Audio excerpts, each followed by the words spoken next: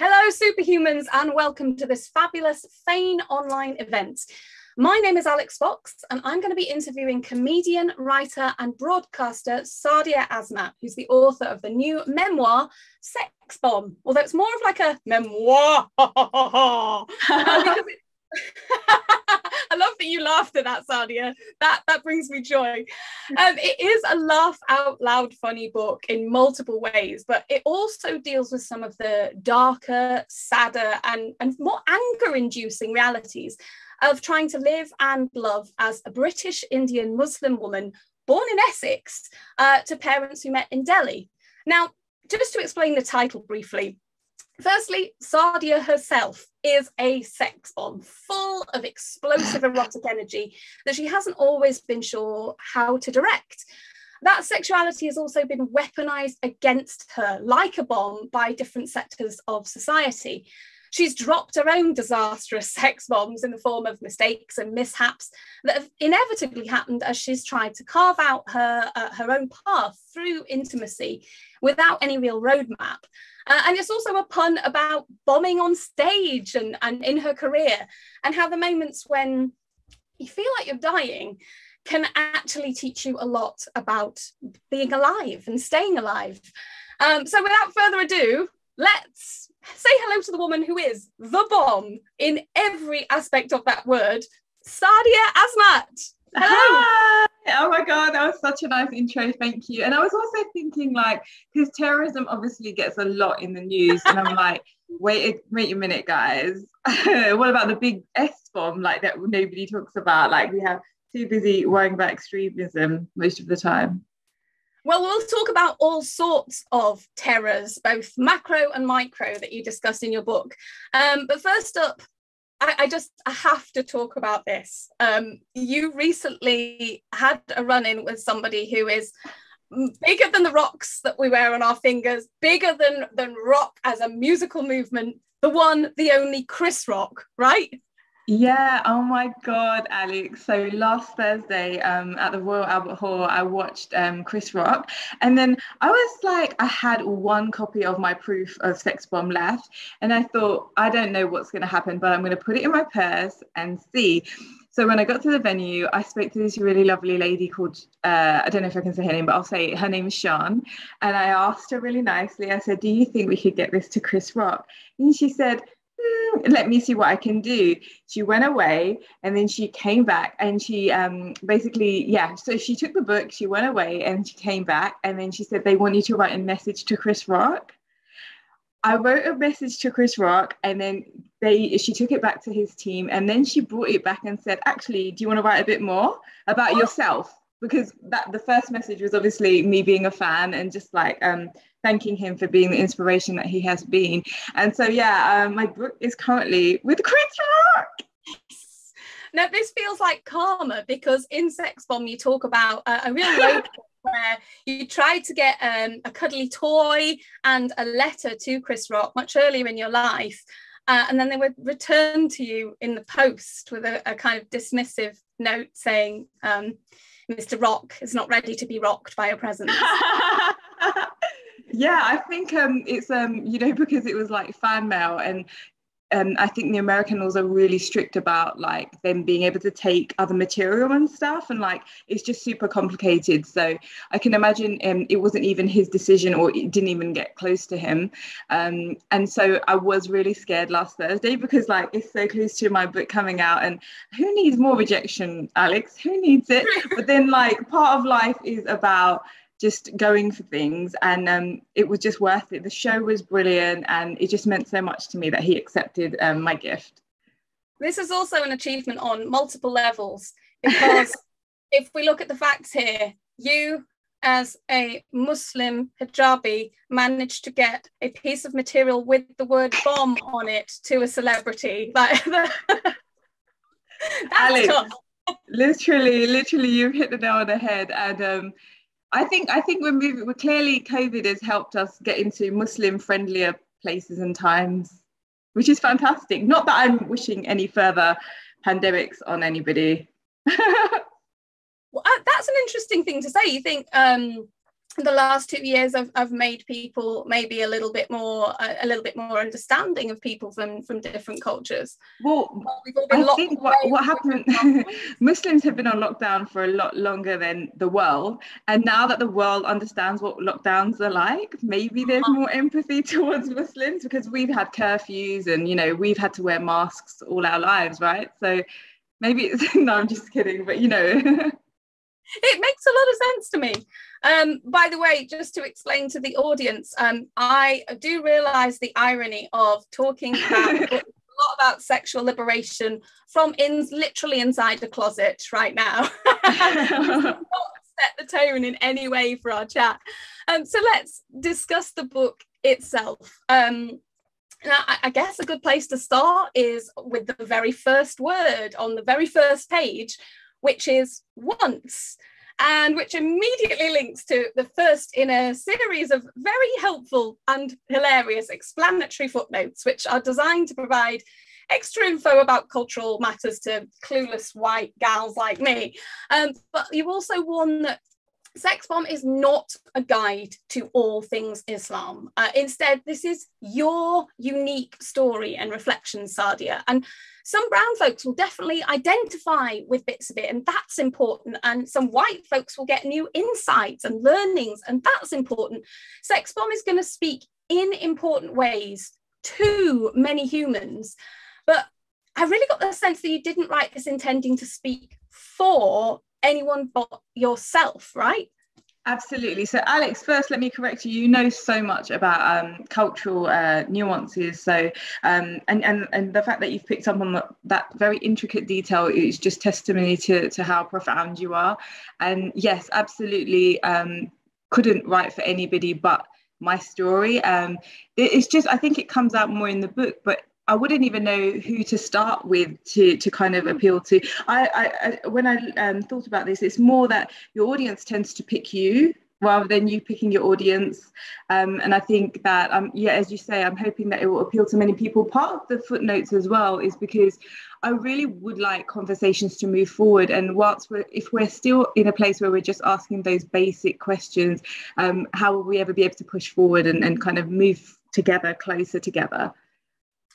Yeah, I found it really useful that you just very quickly gave some definitions of certain words. And I find that a lot in my own work as well. Sometimes if we're using language that isn't immediately understood, even if perhaps it should be by people educating themselves, sometimes that can create a prohibitive barrier to further understanding, and we just don't move forward as far as we'd like to. But that kind of, those educational tools aside, and your very generous provision of those simple baby steps for those who need them, one thing that I absolutely loved about this book is how nuanced it is. I love how packed with unflinching ability to really dissect very difficult topics in so much depth you have. I am troubled by the idea that I feel like we're in an era right now where a lot of people, especially online, feel drawn or maybe even pushed to trying to really oversimplify things and make them exceedingly binary and assume that X is absolutely wrong and Y is absolutely right. When the inconvenient truth, as you discuss in so many ways in this book, is that there are loads of shades of grey, and they aren't as alluringly hardline to talk about. But I think being honest about the difficult complexities of everything rather than just nodding along with those top line simplified ideas is really important. Thank you for picking up on that, Alex. And I really, really hope a lot of people can kind of feel comfort in me owning my own kind of mistakes, if you like, and feeling like we can move towards a less judgmental space in those terms. I really feel like it's important. I think it's a lot influenced by my stand-up comedy, where obviously you're not, well, I don't approach comedy in a way to try to be popular. I really try to get to truths and obviously then make them funny, or, you know, it doesn't have to strictly always be in that order. But I think that's where the place where I was coming from is I wanted to tell I really learned from comedy a long time ago that, you think telling the truth is easy, but when you really unpack what that means, it's not as straightforward. And so, yeah, I just wanted to be quite frank and own up to, because you can't just like take shots. You know what they say, right? Don't dish it out if you can't take it yourself. Yeah, absolutely.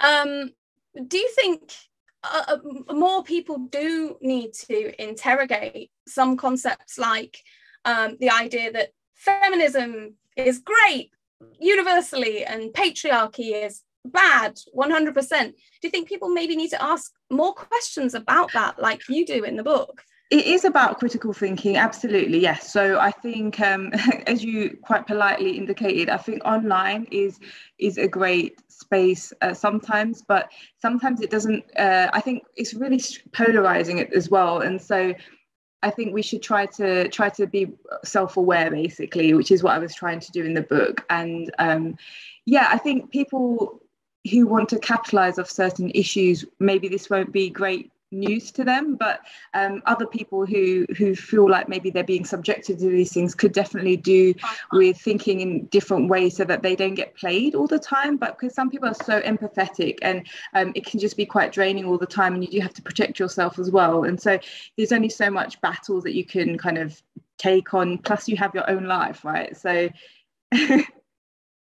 yeah, and some of the battles that we're told we should be fighting under certain terms, when you dig into those as an individual, you can sometimes find that you're not being served by them as well as you should be. For example, you talk about how there's a big push for a lot of people to just to nod along with the idea of predominantly white feminism, and there can be backlash if they raise questions or ask whether all of that is right for them.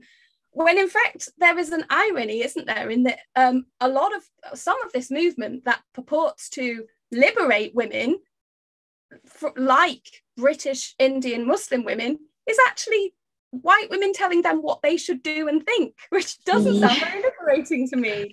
No, I think that it's difficult because nobody tells you that from the get-go, and it is a kind of educational piece for the Asians involved, and it's a shame because certain kind of facets of it are kind of like easy to go along with, if you like, but then when you see the detail behind it and some of the politics behind it, and then when you unfortunately pull it down and realize that actually there's a lot more going on here and your interests aren't really being catered for, it's just not nice feeling like the joke's on you or that you're a fool. So I definitely think, as we've said, is that people can take ownership for their own individual development and learning, as opposed to feeling like they have to go along with what's popular or the narrative at the time, because often these things are just older things being reinvented. Mm-hmm. I think there's a lot of passion from these groups and good intention, but perhaps sometimes a lack of compassion and ability to think about things from different points of view and recognize that there is more than one way to live a good and liberated life for yourself, because we are all different and difference can be a great thing. I feel like we've really dived into the deep end here, and I don't want to drown you too early on in all this stuff. So let's kind of wind it back a little bit. At the beginning of the book, you talk a lot about how your upbringing and the messages that you were given from the communities around you and wider society really shaped your own self-identity and self-worth, or lack of, really. And I noticed a lot of contradictory and conflicting messages that you were receiving. So maybe we can dissect some of those. Yeah, Alex, it was very confusing. So it was, I think you've hit the nail on the head right now. It was very contradictory. So, I was both not allowed to use my sexuality, but fundamentally led to understand that was the kind of selling point about me, if you like, to invest in, or like to, use for marriage, or to kind of improve my social standing, if you wish. And that wasn't like something I ever felt a pressure to kind of act upon, but it was always there. And it's difficult to understand what to do with, because there's all of these different things going on about being a good girl, whatever that means. But also being all of these other things like acceptable, or and it was never about being loved. It was, that, and then so the Western narratives would then kind of show you this far more softer kind of version of love, and that was very aspirational, if you like. But I was never taught that I should kind of either love myself or desire that, or it always felt like I was on the outside of that. And so it was quite difficult trying to feel where I would fit in best, because I never really wanted an arranged marriage. I never felt that was right for me, mainly because this is going to sound really horrible, so I don't know if they're going to keep this in, but like, because I speak good English and I don't know if like being educated was important, if you like, or it felt as though being educated could be an escape from that. So I felt that could be a way out of that potential scenario for me. And so if I kept my head in the books, then maybe I would have a different life. But I think the difficult thing is, if you feel you got opted out of something, there's always something in you, like the rebel or something, that's kind of curious about it. And so why can't I have love? And then it kind of like, I mean, I think I was okay until I got like 2 degrees or something. No, I'm joking, I didn't have no degrees. But it is just hard feeling like you're boxed out of something. How many degrees of greatness, Sadia? That's so sweet, thank you. But yeah, so I just feel like people should be entitled to love, basically, and that's definitely not a narrative that I felt. I felt like, all of these other things, like a wife when I never had a husband, or a homemaker when I never had a home, and all of these responsible things to be able to look after my family, to be educated, and so, the kind of more headstrong aspects. But in terms of leaning into the heart aspects, which is just as important, I felt I had to be quite strong and thick-skinned, and just kind of distance myself from that, because if I showed too much interest, it could be misconstrued that I wanted an arranged marriage, because that was the only type of marriage, other than on like the TV, but like they wore white dresses, we wore red dresses in our wedding. So again, it was just not described to me that if I wanted to have a white dress, for example, I could, but the color of your dress doesn't mean it doesn't make the marriage. If that makes sense. I remember you writing that you didn't learn to make a cup of tea because you were so worried that might be construed as you trying to learn a skill that would make you a good wife, and thus show your enthusiasm for any type of marriage, which you were really questioning at the time.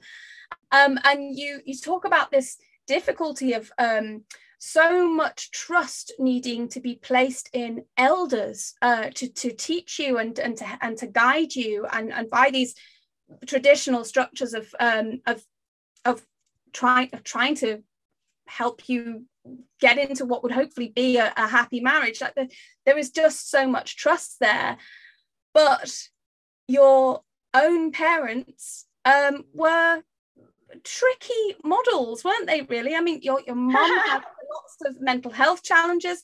The way your dad modeled relationships and quote unquote love was extremely problematic. And so that you're being told that you had to trust these people and listen to them, but what you were seeing didn't maybe feel good to you.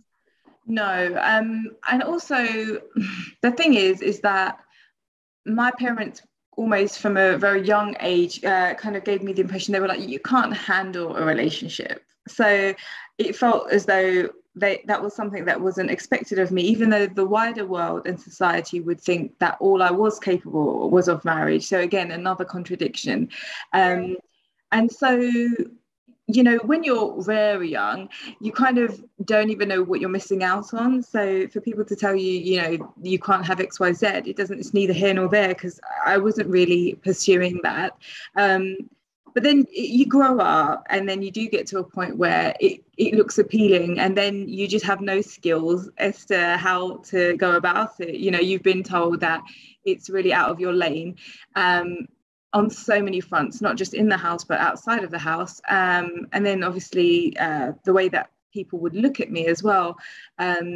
You know, I don't know why sometimes they categorize the innocence of a woman, for example, just by sight.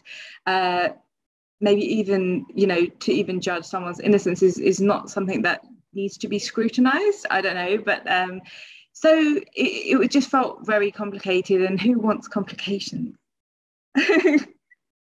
True, although as we've also discussed, oversimplification can also be a problem. Although I saw aspects of that in the way that the pathway that you happen to take as well. Like you mentioned that your mum's idea of love was really quite romantic and idealized, and she almost loved the idea of it more than the reality of it. And you heard lots of quite vague and very beautiful sounding tenets from your religion that sounded kind of nice, but didn't really give you a concrete understanding of how you were supposed to live in order to give and receive love in a healthy manner.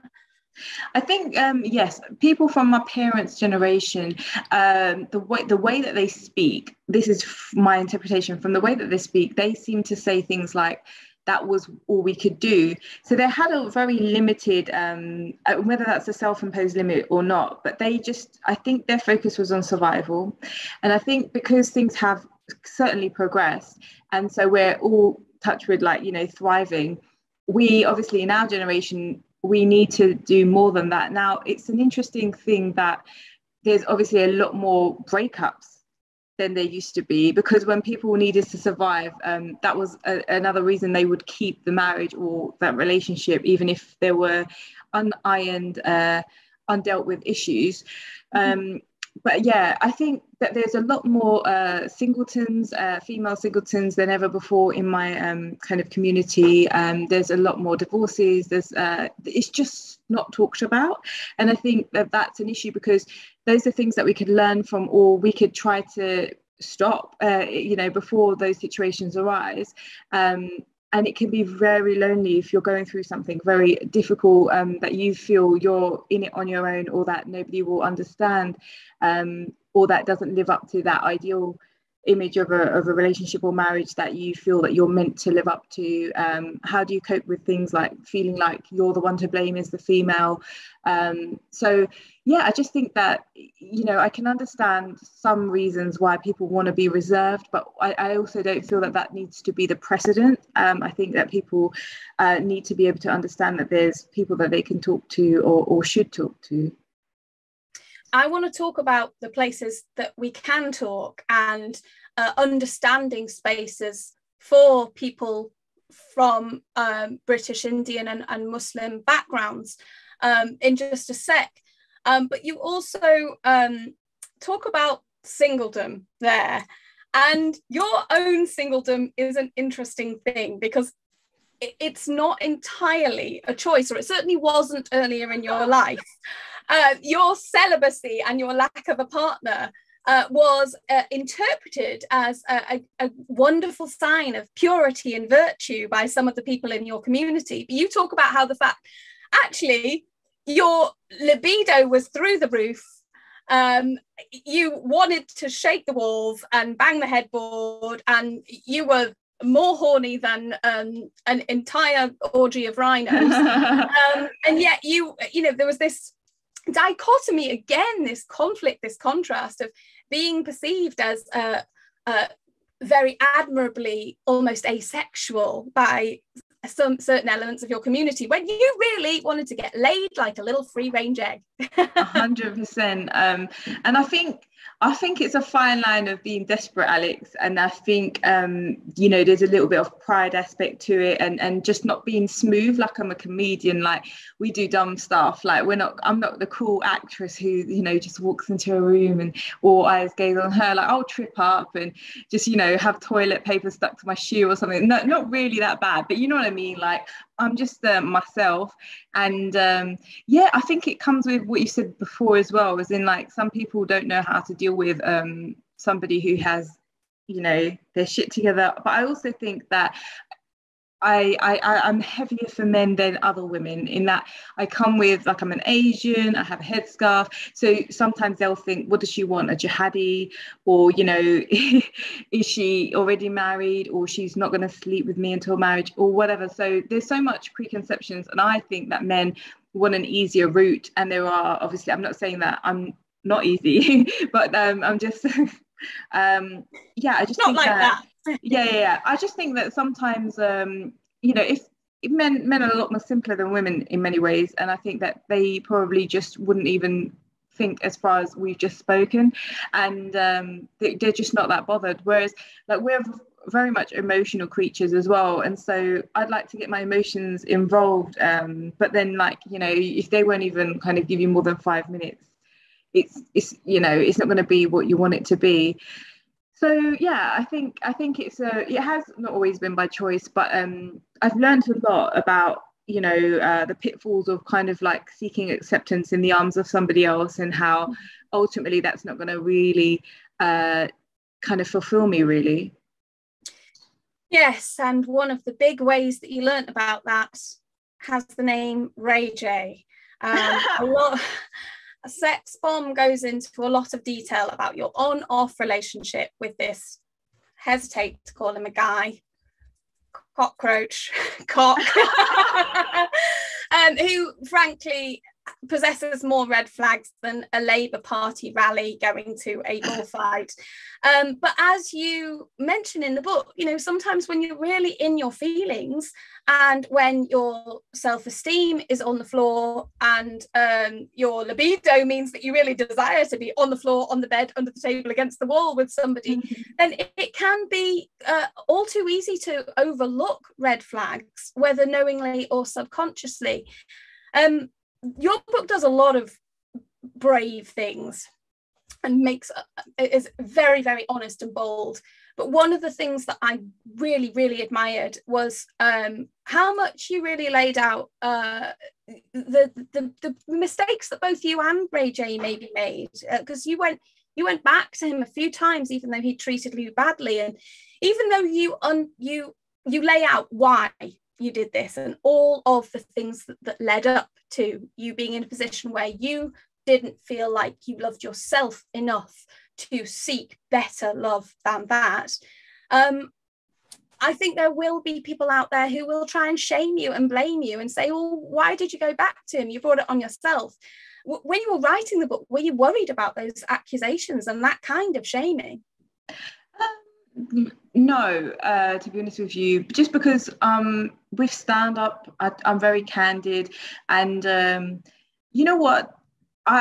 It was more of a learning process for me in terms of the book, and being honest with myself, and replaying some of those scenarios was helpful in me.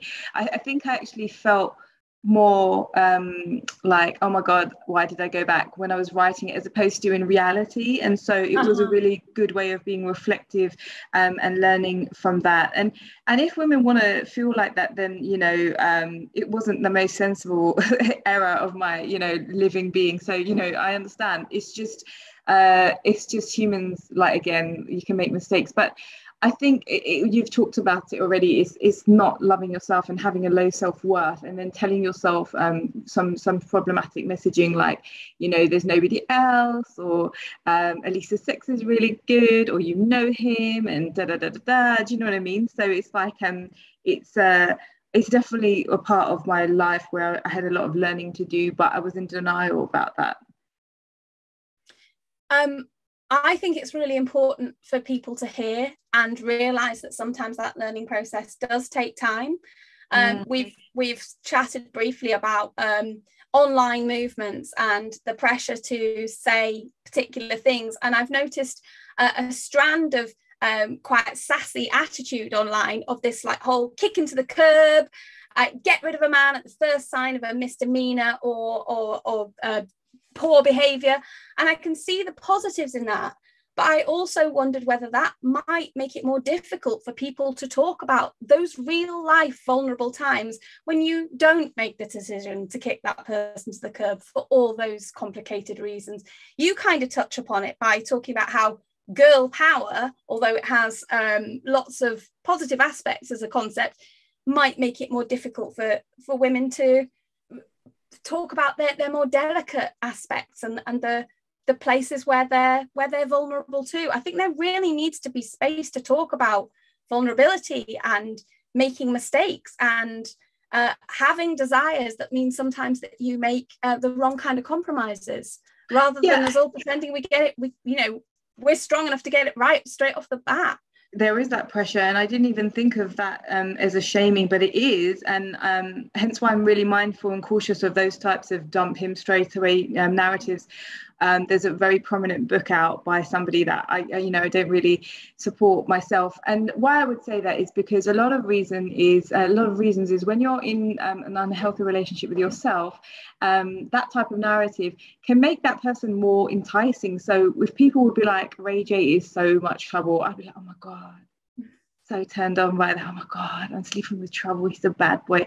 And so even if the narrative is the one thing, it's no way of telling how it will be, kind of like how you will kind of twist it, if you like, yourself. But also, how would you like it if someone just dumped you so quickly without trying? So it works both ways, and I would rather someone kind of understood that oops, I might have done something wrong, I want to learn from it and I want to make this work. So I think you're right, like I don't think that that's healthy. I think that's a peer pressure that women are again challenged to kind of like contend with, and then who knows how that can play out in the future, if it will feel as though it was wrong or too soon, or you'll go back. I just think that without someone knowing anything about your relationship, they can't be giving you advice.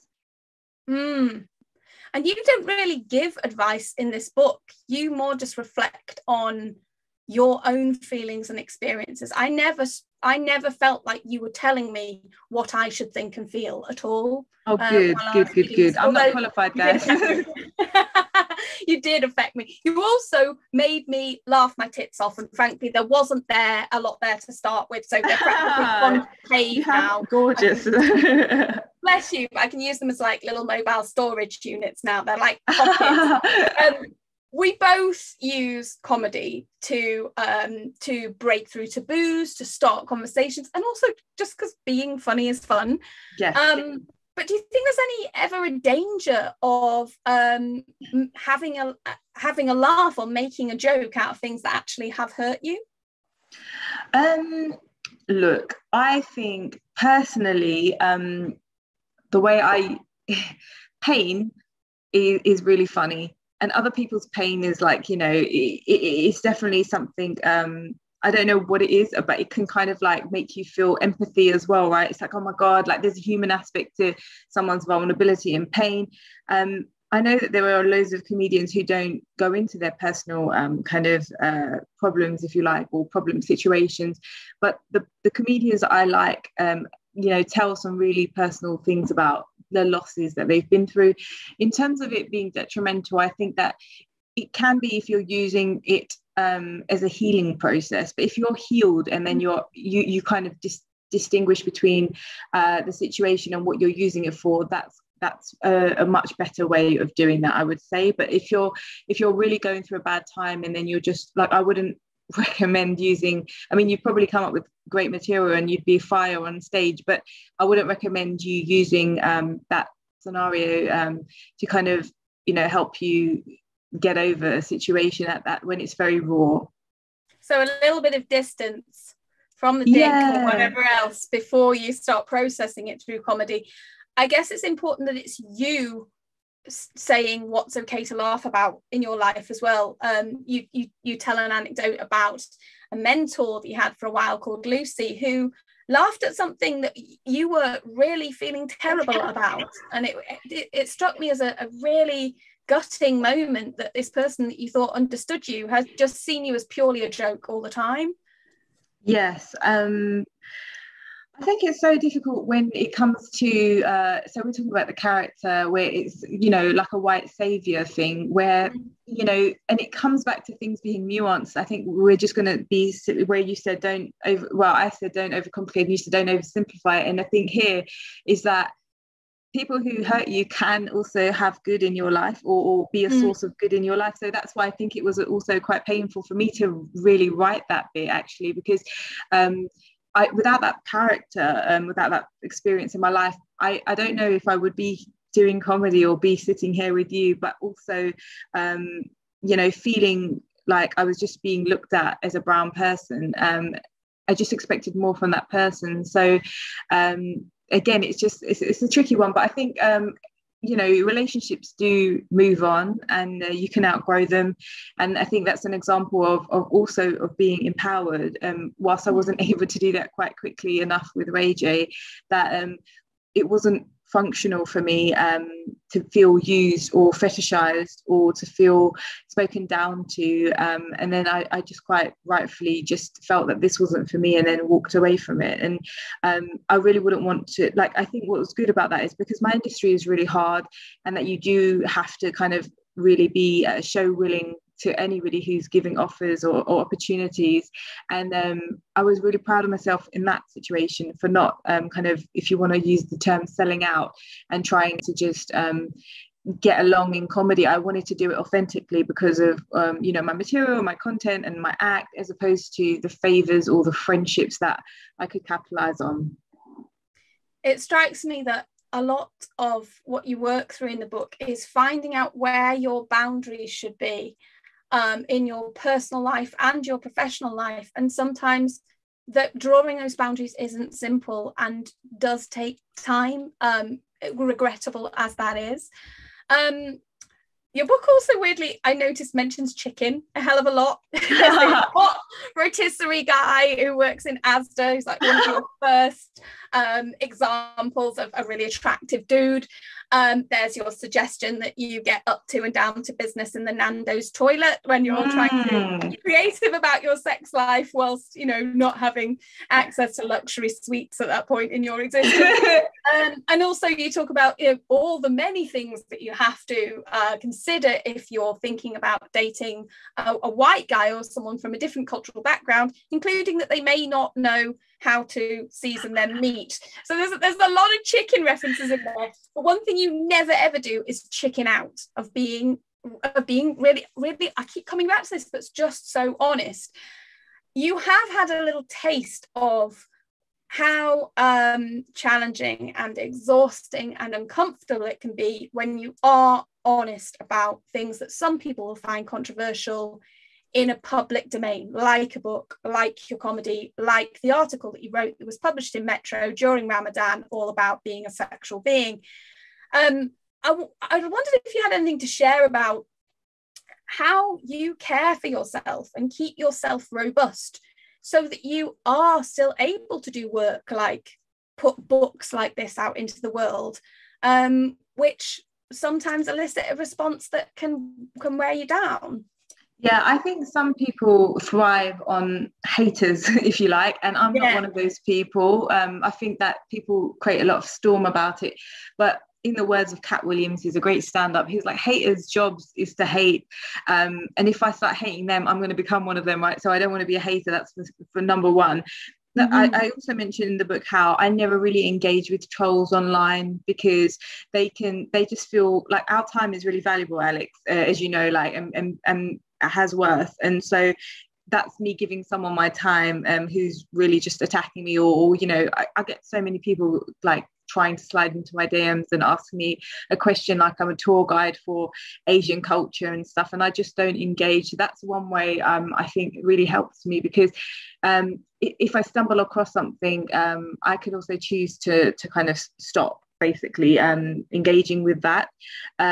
I know that it can be difficult for certain people who kind of associate basically the hijab is like a really, really is a particular garment that is to express modesty. So I can understand if people feel that it's it should be adorned a certain way, but I think the distinction is that I'm not trying to ever be a spokesperson for Muslims at all. I'm just trying to be me. I think that's really important. even Dave Chappelle, who's a comedian, is a Muslim, but he doesn't ever like deliberately try to get into conversations about religion, because he's like, I'm a human being, I am me, I make mistakes, and I don't want to tarnish something that's really beautiful and pure.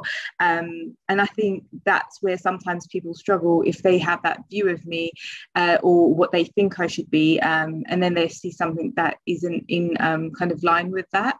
But, you know, I did include some of the feedback, if you like, that I got for the article. And I don't think that, like, you know, people are entitled to their views, but like, I guess it was because I was thinking along two lines. One, I think some of the readers would be curious. So I thought I'd just, you know, answer that question too, being helpful. But also, again, it's just like, I've pretty much heard it all. So, you know, maybe this is something new and people can engage with it, and who want to. I think it's obvious at this point in our conversation that there is no one thing that can be done by individuals or society that's going to make all of the complexities of love, sex, and relationships in a British Indian Muslim female context, or any other, completely poof, disappear overnight.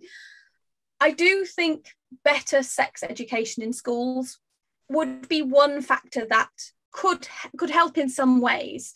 I thought a lot reading your book about whether some of the current campaigns about sex ed maybe suffer from similar problems to white feminism, where they kind of shout about a quite Western idea of liberation and a very particular approach to sex, without really taking into account with sufficient sensitivity how that might be harder for people from different backgrounds, or what they might need.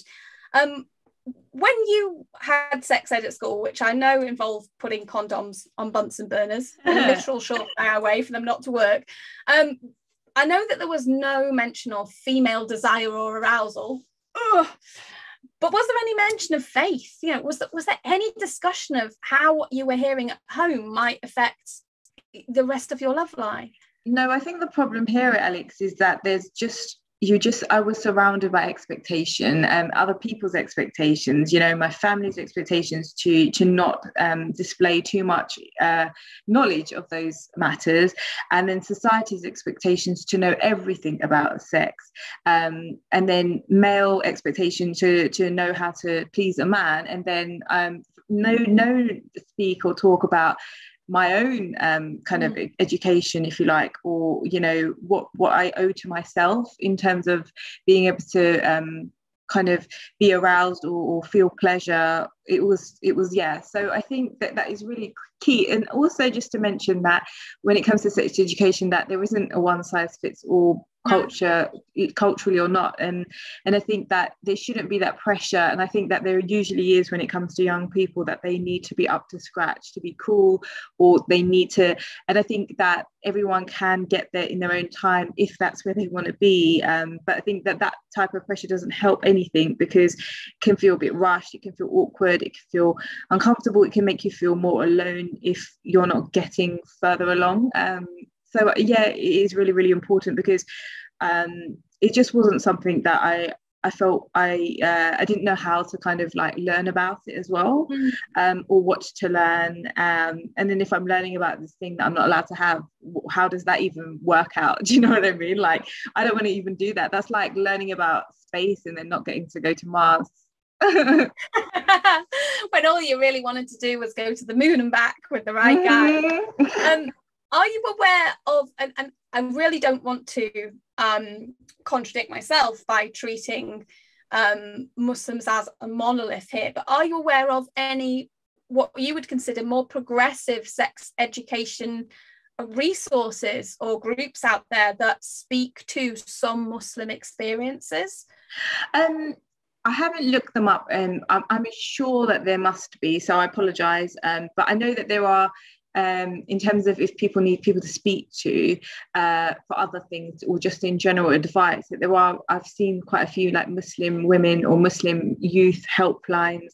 So I think that there are resources, but I think that it's definitely an area where more investment or growth could benefit a lot of people, just so that no question is too stupid, right, Alex? And I think that's what I think often people, again, going back to what I said earlier, is people unfortunately think that something's happening just to them. Like if you have pain during sex, for example, but that's you all know the term for that. I forget, but like that's a real thing, and it's not uncommon. So it's just so that people can identify things sooner, and then maybe help themselves, so that it doesn't become a lifelong issue when it doesn't have to be. I am not the right person to speak to what resources are good in this way, because I don't have the cultural background to know whether they're going to chime or not. I do know there's a website called Amalia that seems really interesting to me, that talks about sexual stuff within this framework, wide as that framework is.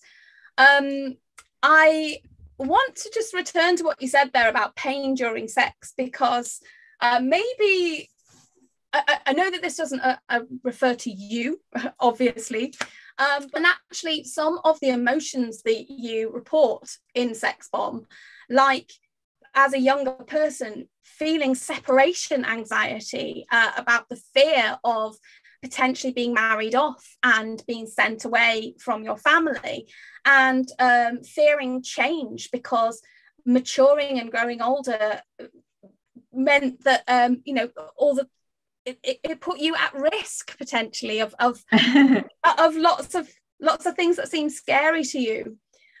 There's a condition called vaginismus, which is where the vaginal muscles, the muscles in the vagina, involuntarily clamp shut, and that means that penetration with a penis, a tampon, a finger, whatever you want to try and put up there, is painful to the point of almost impossibility. And there's lots of things that cause that. But I have heard from women of lots of different backgrounds who have similar stories about feeling really frightened about growing up, because the prospect of sex and relationships and marriage and maturing just filled them with so much foreboding, because they didn't know what was going to happen. I wondered if those were conversations that you maybe had with people yourself too, where fear of sex and lack of knowledge of sex is actually causing a sexual dysfunction. Well, sadly, I think it just led to a little bit of shaming from Ray J if I wasn't quote unquote up for it. And I think for me, the conversation I wish I had earlier was that I know that for me to enjoy sex, I need to have an emotional connection with a man. And I think a lot of the times when it was less fun, if you like, is when I was longing for that during sex but not getting that. And so physically it may well have kind of transpired, if you like, but there was something missing in it for me, and I wasn't wrong for wanting that, or that was a need, and it wasn't met. And so I think it's really, really useful to have these conversations so that people just at least know that, oh, that's a thing, because they, if it's just happening, you often kind of rationalize it off like, oh, I don't know, people just might think of a reason. But it's definitely not a conversation I had with anybody, because I think sometimes you're expected to be like, oh my God, I had my back blown out, I had a great session. You have those conversations, right? When you're like really like having the best sex, whatever.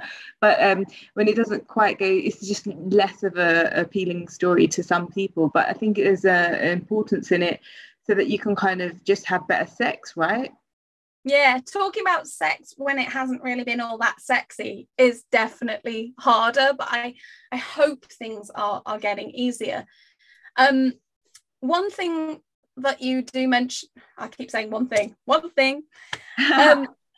You mentioned the idea that trying things and experimenting and exploring is something that's rewarded in Western culture. Kissing a frog is seen as a way of it's character building, whereas in some Asian cultures it's seen as character destroying.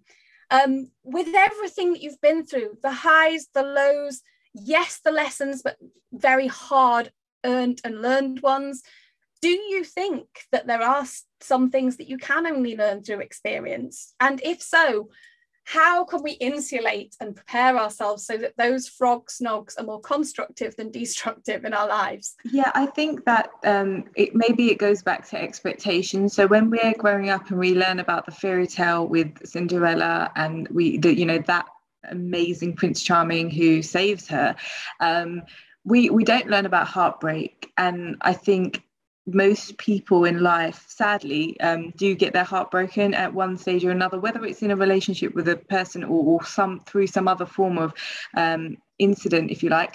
So I think that it's really hard to know how much reality to dose somebody, but we just have to be. I think it nicely picks up from what we were just talking about in terms of having more real conversations, not just about the good sex, but the other type of sex. But yeah, I think that in terms of to be stronger, if you know that that's a possibility, you might guard yourself more. And I think sometimes for me growing up, hearing the kind of it was really in vogue, where Oprah, I think, was the one who said you need to love yourself before anybody can love you. And it didn't resonate with me. I think it's really important, and I've grown to believe how important it is, because if you don't love yourself, ultimately you're going to do really stupid things to try and love yourself under the guise of trying to get somebody else's love. So whilst it's important, I think we need to be able to kind of, I don't know, tap into ourselves so that it speaks to us, or that we're attuned with that and our relationship with ourselves, rather than, I think it's just, we put a lot of emphasis on successful external relationships, but I think that's why I find a lot of your material so honest and raw and helpful, is because you're very, very ahead of the curve, and you talk about self-care and you talk about these things that unfortunately we don't talk enough about. I try to. I also try really hard to make sure that I just don't think there is one way of prescribing, as we've discussed at length, a one size fits all approach. There's all sorts of lessons that we can learn, and we have to try and find the thing that fits us best, don't we? Although that's difficult when we're changing emotional shape so often. I feel like a lot of my questions in our discussions here have been quite complicated and amorphous, but I think that's because sex and love and relationships with ourselves and other people are complicated and amorphous. They don't always follow a set route. It's very difficult to, as much as we'd love to apply set rules that will make everything easier for us. Speaking of processes which can sometimes be tricky, let's talk about actually the process of writing the book. How did you approach it? Did any surprises come up along the way? Who and what helped you? Because this is your first book. Yeah, so big thanks and shout out to my editor, Katie Packer at Headline. I'm so lucky to have met her online during the pandemic. She was tweeting and then I responded, and I kind of like pitched the Metro article as a concept for the book, and then she was really patient with me. It's obviously changed so much since that initial chat, but to be able to speak to somebody about this idea who gets it and didn't question it or try to change it or try to reshape it into something that it wasn't, or kind of a profitable venture, if you like. I feel so fortunate to be able to work with her. She's been really patient. She helped me a lot because I think I was like, I want to write this in a month and get this out. And she was like, yeah, exactly. That's not how this stuff works, Sadia. I'm like, what? I love your ambition. I love your ambition. I'm Asian. I work really hard. I should have 10 books out in a year. No.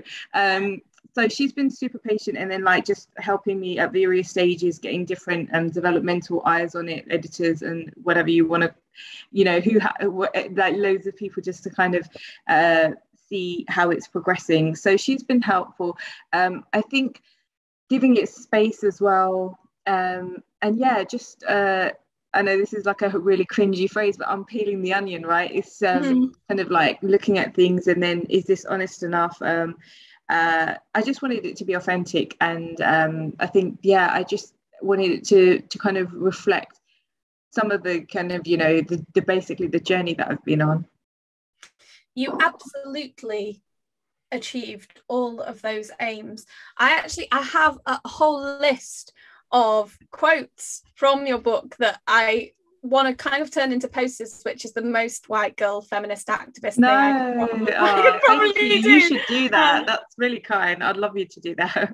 I'm just trying to find where they're the ones that really, like, these lines just stuck in my mind, like you'd covered them in a combination of Velcro glue and honey and just lobbed them at my bonds.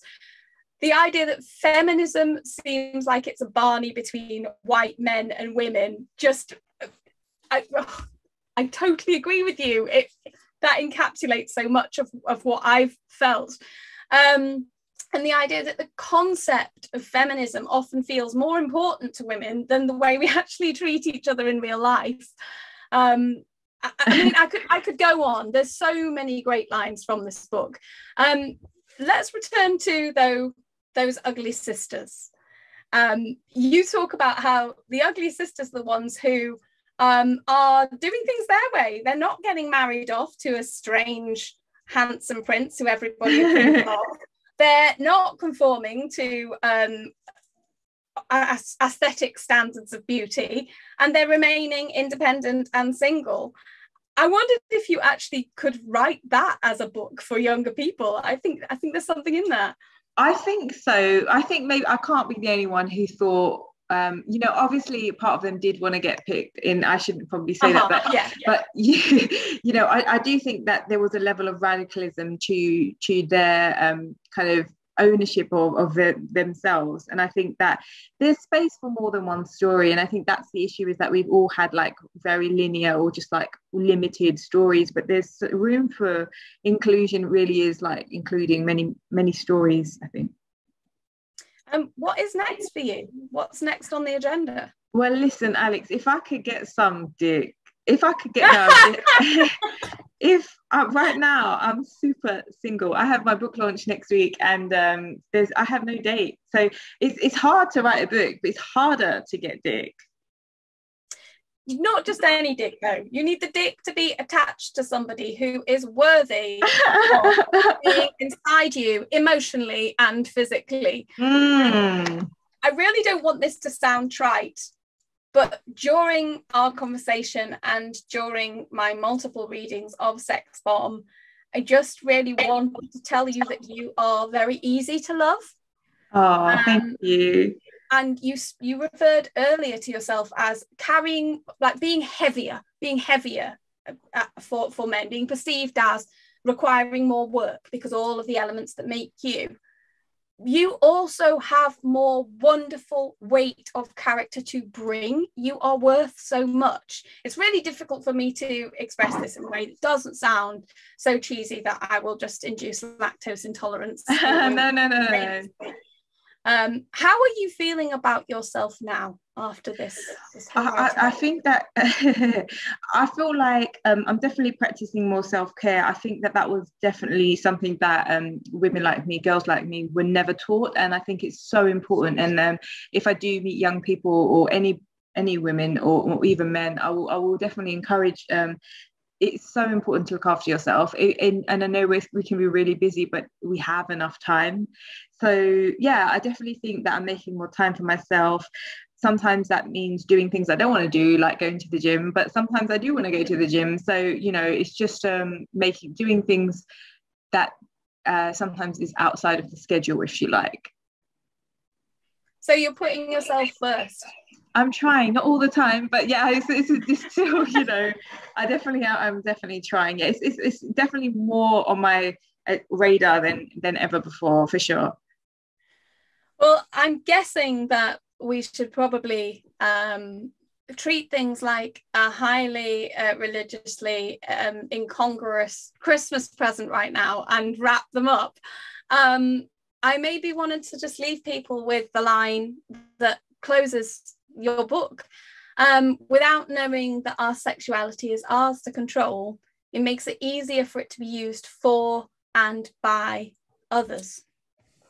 Sadia, can you tell me a bit more about what's on your bucket list of must-do sexual adventures that you want to have, apart from joining the Mile High Club, which, as you acknowledge, is quite difficult for Muslim women to do anything on planes that may draw attention to themselves. Have you got any fresh plans to kind of make unless it's with the pilot, Alex, unless Oh, I dated a pilot. I got dropped from many thousands of feet. I don't recommend it.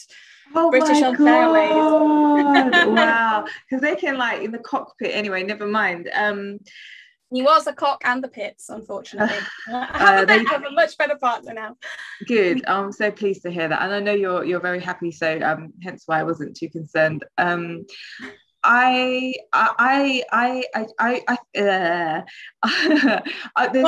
that is a noise that we make during sex sometimes. It can be good or bad.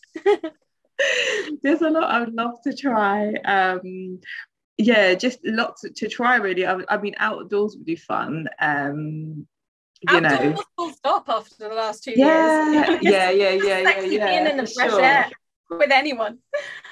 Outdoors would be good. And I think, I just think, with the right partner, I think you can kind of like feel the vibe with one another and like see where you can kind of push things, if that makes sense. But like, I don't know, man. I'm hoping that the person is not a fuckboy. That's all I can hope for. I think you have attuned your fuckboy senses now, though.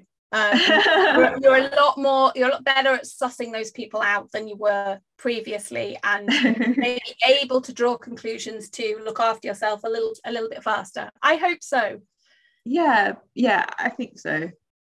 I'm hoping for fewer frogs and toads and more unusual, surprising, wondrous, if not princes, kings in your life. Wow. Oh my God, bring on the kings, Yes. Well, Sadia, the sex bomb disposal unit have now arrived to shut down our conversation. It's definitely a heat-seeking missile, I would think. It has been an absolute treasured pleasure on multiple layers to talk to you today. How can people get their hands and their glands on this book? So which is available by Audible, and you can find it on Headline, Amazon, WH Smith, Waterstones, Foyles, all your good bookstores. I would love you to read it. I've put a lot of work into it, and thank you for watching. It has truly been wonderful to chat with you, and the fact that I am lost for words says a whole lot. Me too. Book. Yeah, either that or I'm just pretending to have my mouth full with something else, possibly dick. Yeah, is that a stick, or are you just pleased to see me? It has been very phallic throughout this chat, hasn't it? Sadia Azmat, an absolute wonder.